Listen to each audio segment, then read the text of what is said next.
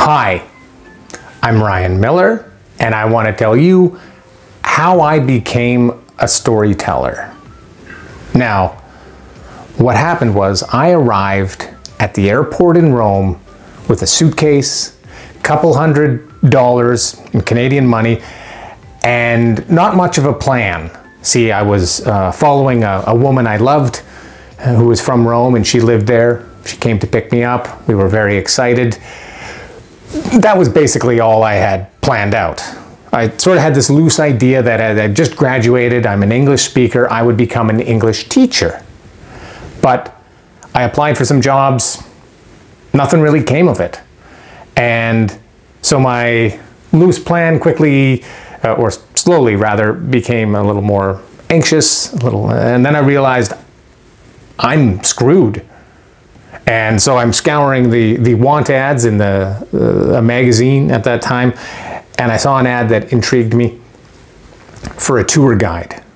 So I applied, I got an interview, I went to meet the head of that company in Piazza Navona in the center of Rome, had a glass of red wine, and I left with a new job as a tour guide in Rome.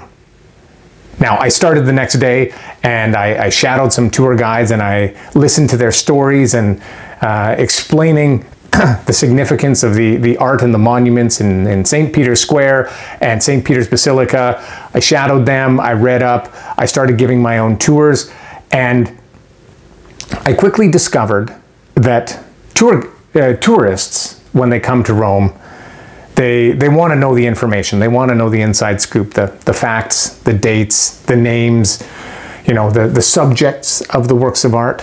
But those are more like just the ingredients. The meal, the main event, is the stories.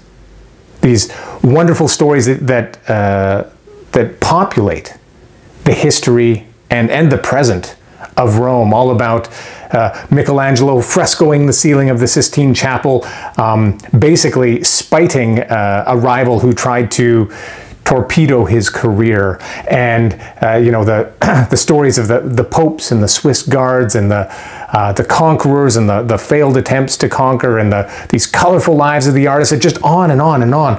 All of this amazing information, I would just inhale it from other tours and from books as I walked the city and spoke with friends, and then I would exhale them as stories on my tours. I went from St. Peter's Basilica to the Vatican to the Colosseum, and of course everything about the Colosseum and the bright Renaissance monuments and fountains in the center of the city, and it just became so much a part of my life.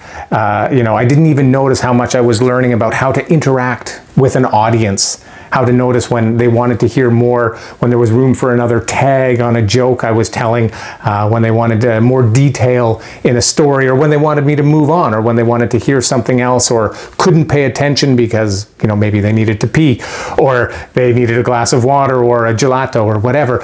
And I didn't notice at the time that I was becoming a storyteller. I was learning how to take information, take ideas, take knowledge, and turn it into something, and learn how to present it to other people and give it to them in a way that they could enjoy it, digest it, and it could stay with them after the fact, long after the fact.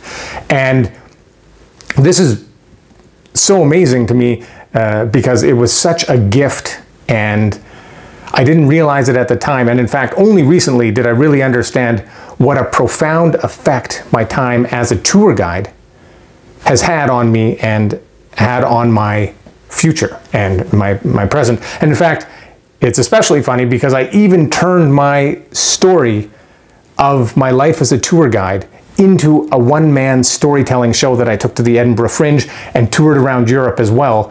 And even then, I didn't quite understand the effect it had. But I'm ever grateful for that time, and I will always love the city of Rome and what it's given to me.